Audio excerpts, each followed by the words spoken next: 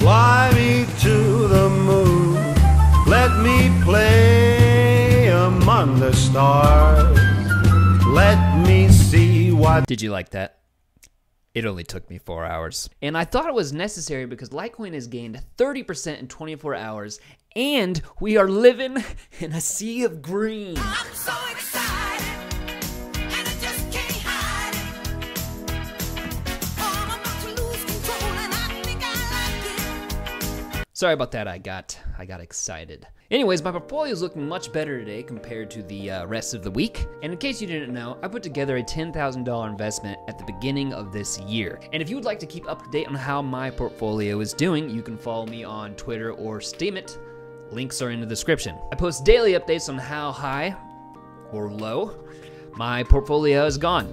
Now, I'm no expert, so don't go buying pump-a-dumps and start blaming me, because the only dumps I'm responsible for are my own. Now, you might have seen in my portfolio that I don't actually own any Litecoin, which would lead to the question as to why I'm excited about Litecoin experiencing 30% gains. Well, I might not own any, but I do mine it. Every time it goes up, I get much closer to being able to pay my electricity bill. Just so close.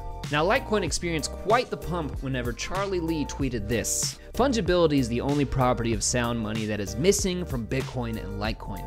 Now that the scaling debate is behind us, let the next battleground be on fungibility and privacy.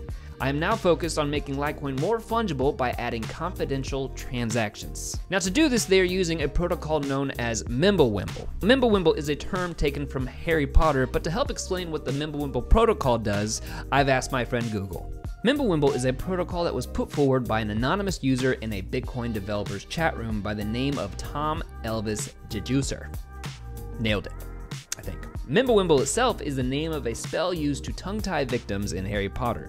Deducer left a link to a white paper in which he outlines that by using the Mimblewimble protocol, the scalability as well as the privacy of the Bitcoin network could significantly be enhanced. Now, let there be no confusion.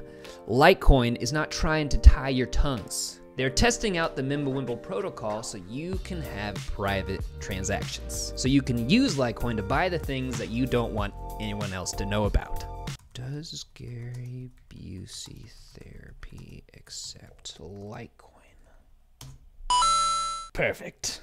Now it's time for a new segment I'm starting called It's Twitter Time!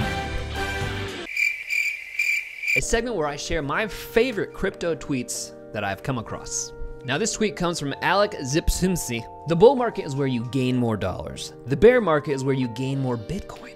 Learn to value your wealth in Bitcoin and it becomes simple." Brilliant! Brilliant! Brilliant!